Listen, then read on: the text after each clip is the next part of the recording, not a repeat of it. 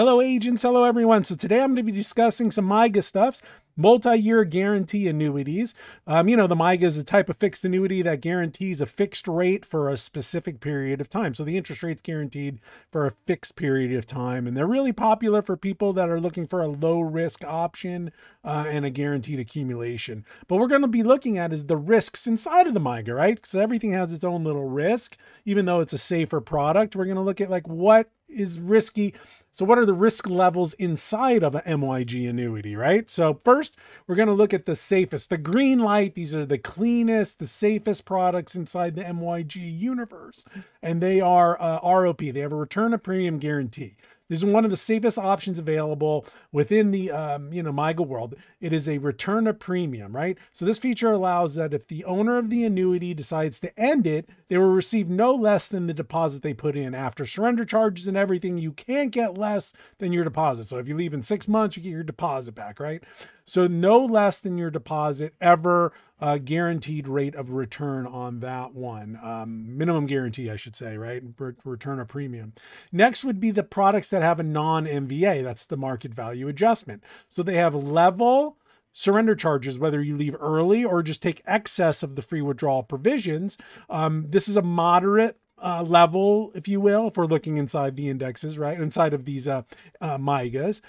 Unlike the MVA surrender charges that can fluctuate, the non-MVA products are going to give a flat surrender charge. So if it's 8%, you get 8%. Doesn't matter what interest rate environment is doing on the outside. So it's a little more predictable and a little more stable down the road should interest rates do anything kind of crazy. And you need full access to the funds.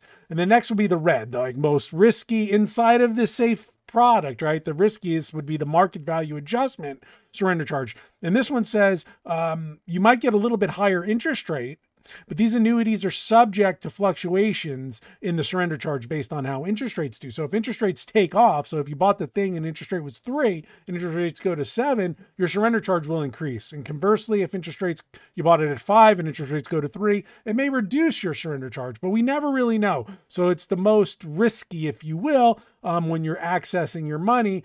So you have the ROP is the safest, the non-MVA, which can't change. You know exactly what it's going to be from day one. And the MVA, which you're subject to market conditions inside of interest rates. So those are those three. So now we're going to look at one other option is like what happens at death. So in some of these products, the safest, the cleanest, the best ones would have a full death benefit. It would pay your deposit premium plus all interests from the day they receive the death claim, right? And you get 100% of that money, right? So the feature, the premiums paid plus interest provides the most peace of mind in this particular environment, right? So next we have the continuation at death. And what the continuation at death says, hey, there's a surrender charge, but you can continue the contract at death. So the beneficiary can just finish it. So basically what that means is policyholder passes away during the annuity term. The beneficiary can choose to continue the contract, which will offset any surrender charges. So if they bought a 5-year, like I know there's one company, like you buy a 5-year, God forbid the person died in the 3rd year, the beneficiary keeps it for 2 years, then the surrender charge is over, then they can take it out. Because if there's a surrender charge at death and the surrender charges end, then there's no big deal, right? So those are called continuation. And those some companies will allow them to continue that policy. And then there's ones that say there's just no matter what, a surrender charge at death. So for those willing to take, you might be able to, again, get a little bit higher interest rate. With this feature, though, the owner passes away during the term. The beneficiary can choose to receive a payout maybe for 5 to 10 years.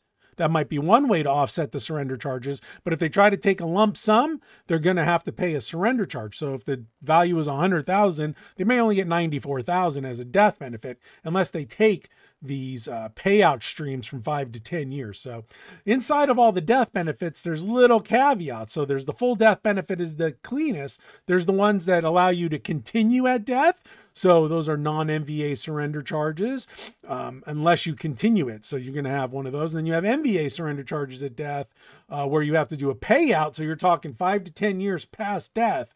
Minimum, and you're restricted by certain rules and laws there. So basically, cleanest is full death benefit. Medium would be one that allows the beneficiary just to continue the contract, and the third would be a pure surrender address where you have death where you're going to get a charge if you take a lump sum, and they may not even give the option of doing a payout. So that's by far the most risky of those. So those are the 3 risk levels inside the death benefit. Here's some basic disclosures for you, and that's the end of my presentation. In the end, basically what I'm trying to say here is that even though it's a safe product, inside of that safe product, there's even more things you can look at to give you more safety or more peace of mind. And there's the super safest MYGA, and they're those MYGAs where if something should happen, you need extra access, there's a death, you could run into an issue there. So you have the yellow, the green, and the red lights, if you will, the green, yellow, and red lights to tell you kind of how the safety of a MYGA is there. But overall, they're all going to guarantee an interest rate for the term. So these are just in excess if anything else happens outside of normal situation. Anyway, thanks for watching. I hope you're all having a great week. And if you have any questions, give me a call, 800-373-9697. Follow me on LinkedIn and YouTube for the most up-to-date information. And we'll be talking to you soon. Bye-bye.